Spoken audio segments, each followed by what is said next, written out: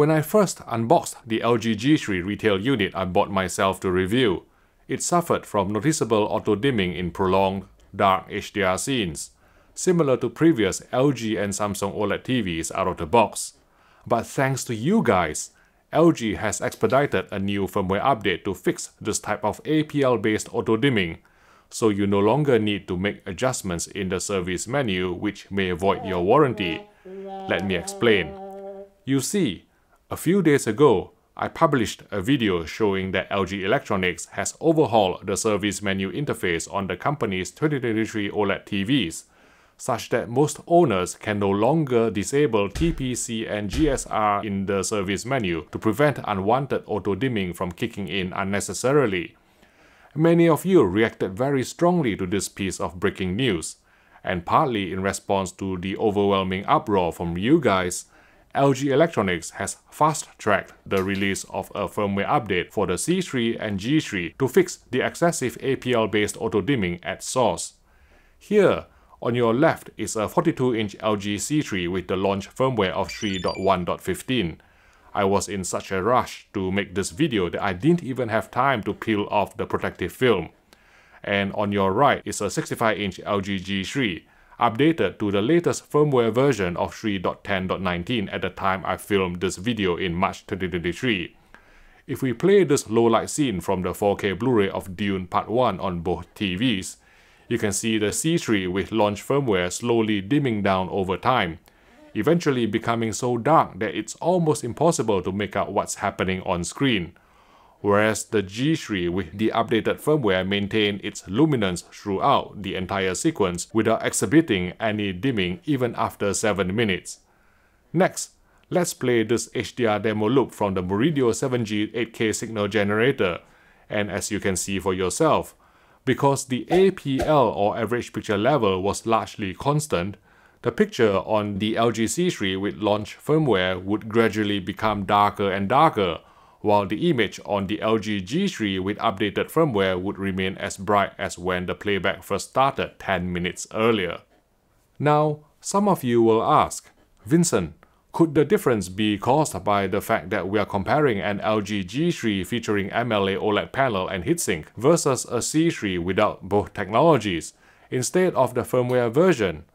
Well, when I first unboxed the LG G3, it had the same launch firmware of 3.1.15, and I definitely saw TPC auto-dimming when using the Meridio 7G 8K signal generator to check the TV's EDIT and measure 4K 120Hz input lag.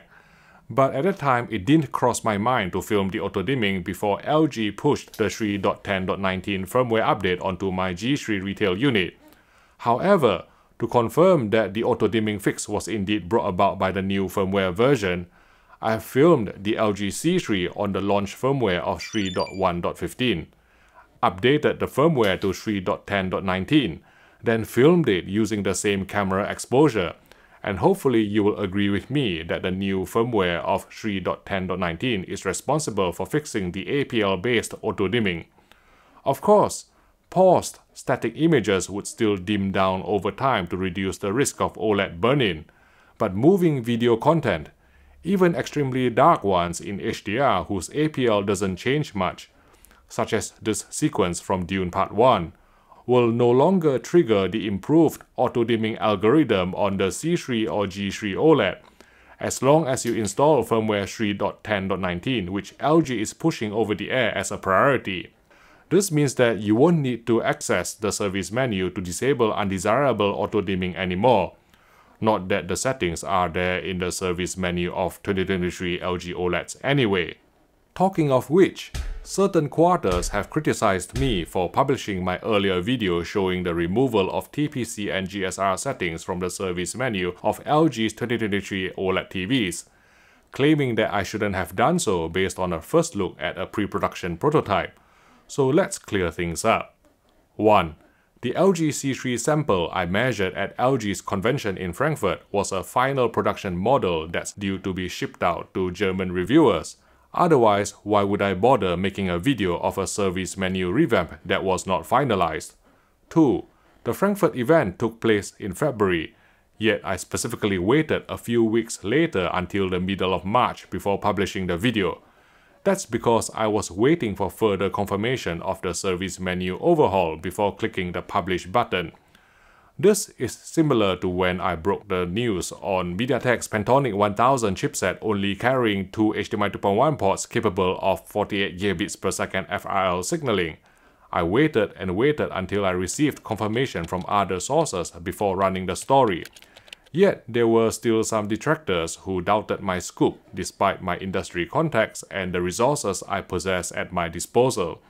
And finally, I believe it is important for me to make the earlier video to show LG Electronics how many people care about its fundamentally broken TPC auto-dimming algorithm which logically shouldn't activate in dark moving HDR scenes, to persuade the company to fix it once and for all. Now, even if a method to disable TPC and GSR in the service menu of new LG OLEDs is eventually discovered or leaked by those with Hollywood contacts, maybe I even already know it but pretend that I don't, there is no need to enter the service menu to disable TPC anymore. Therefore, you won't have to risk voiding your warranty if an LG technician bothers checking the service log, because LG has fixed the problem at source with firmware update 3.10.19, owing partly to my efforts, and also to your strong reaction. Mission accomplished. Job's a good one, everyone. So many thanks to LG engineers for listening and acting so swiftly. I sincerely hope that LG can also consider fixing the auto-dimming algorithm on its pre-2023 OLED TVs including the C1 and C2, so that in prolonged dark HDR sequences, they perform similarly to recent Panasonic and Sony OLEDs which don't dim down in such scenes without needing to enter the service menu. This video is sponsored by Box, the online technology store. Visit box.co.uk for the best deals on TVs, soundbars and all your other technology needs. Okay, back to the LG G3 OLED. It will take me at least a few weeks to run the TV in before publishing a full review of its MLA OLED panel including testing for GSR auto-dimming. But in the meantime, here is a first look video of its world's first working quick media switching or QMS HDMI 2.1 support, which you can watch by clicking here.